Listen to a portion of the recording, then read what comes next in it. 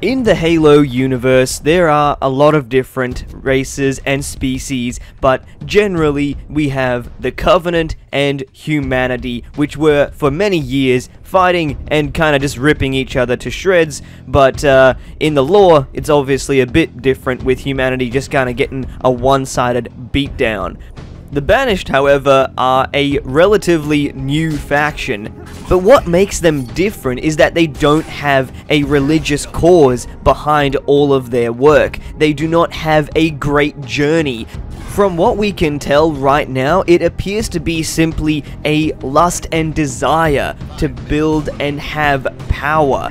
And that changes the tone of the games that we encounter, because previously, the Covenant had a religious goal to eliminate all humans. It was not any kind of inclusive PC culture.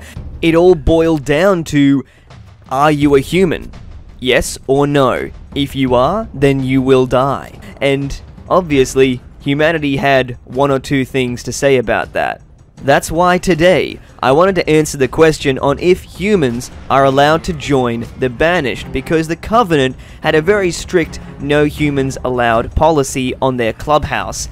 But the Banished are a different story entirely, because their entire beginning was centered around a rebellion against the Covenant. They obviously had no love for it because of the suicide missions that Atriox was sent on with his brothers, and so it kind of comes back to the good old, the enemy of my enemy is my friend.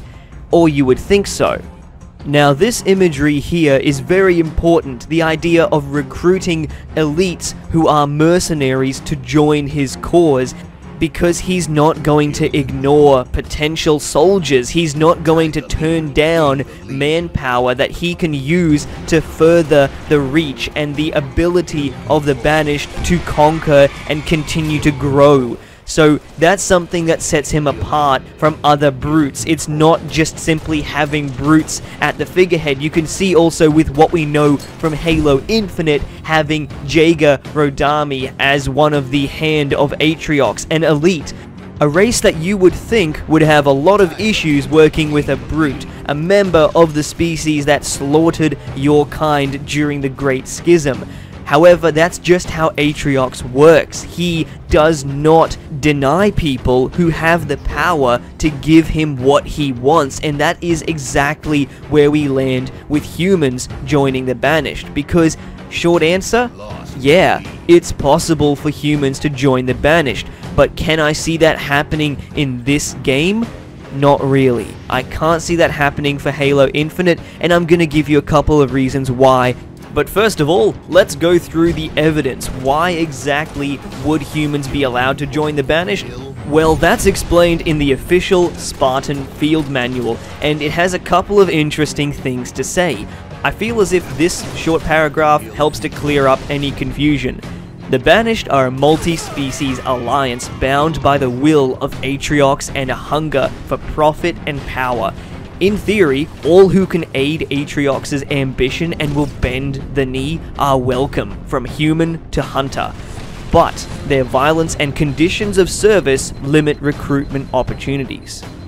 So from an official source, we know that he is seeking out human allies, but the question then goes to which humans? Because I certainly don't see the rest of humanity, and also by extension their military space program, the UNSC, bending the knee anytime soon.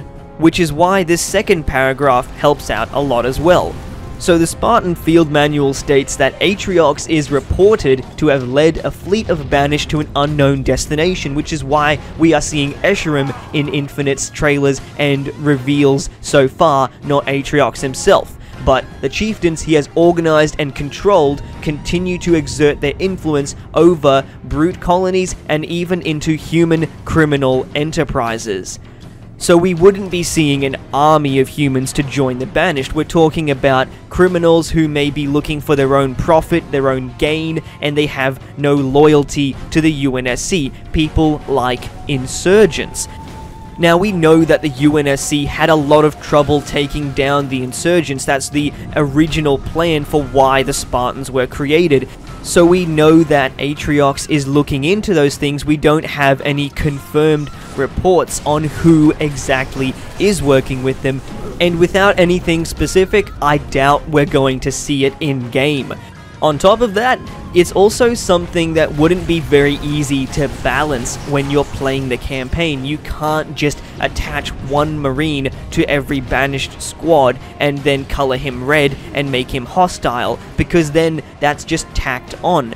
For Halo Infinite, it might just become a little bit too much to have human rebels alongside also the Banished and the Cortana created faction, whatever they decide to do with that. So because of those reasons, I think it may be a bit overwhelming to the player to have that many enemies and factions to fight against, and it may result in the game not being balanced properly. So for those reasons, I definitely don't see it happening in Halo Infinite. But it could happen in a future Halo game. I think I can kind of picture some human rebels teasing and making fun of some grunts or something, but when a brute chieftain walks around, he kind of brings them into heel and makes them start paying attention to their surroundings and looking out for any enemies. So I can definitely imagine that, and I can see that it could work. But, like I said, I don't think we're going to be seeing that in Halo Infinite. But that's just my thoughts on the matter. Let me know what you think in the comments section down below. I appreciate the support. Lately, guys, the steady growth has continued, and the subscribers has been slowly getting there. One day, I might actually get paid for YouTube. Who knows? You know what to do if you want to see more content like this. I think we'll call it at that for today. I've been Kiv, and I will see you all on the next one.